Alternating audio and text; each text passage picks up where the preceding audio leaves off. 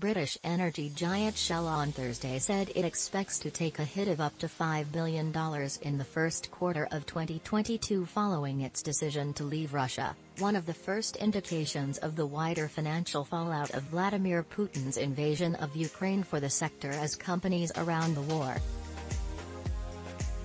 Just weeks into Russia's invasion of Ukraine, Shell purchased a discounted consignment of oil from Russia, justifying the decision on the need to keep European fuel supplies stable.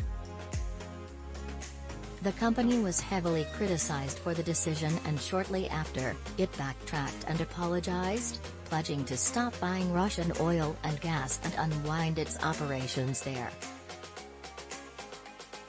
While energy companies are facing billions in write-downs over assets in Russia, the spike in oil and gas prices has many companies expecting significant profits. Shell said oil trading earnings are expected to be significantly higher in the quarter and earnings from liquid natural gas higher than the last quarter.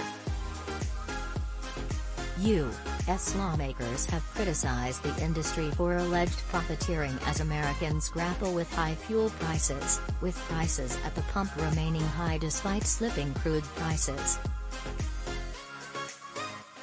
The energy sector is not the only industry that is heavily exposed to Russia.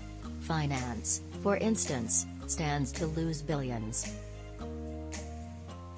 JP Morgan CEO Jamie Dimon said the bank could lose around $1 billion over time due to the war, and Citigroup warned it could lose nearly $5 billion.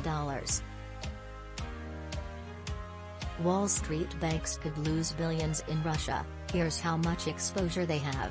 Forbes insurance industry braces for soaring payouts from war in Ukraine, FT.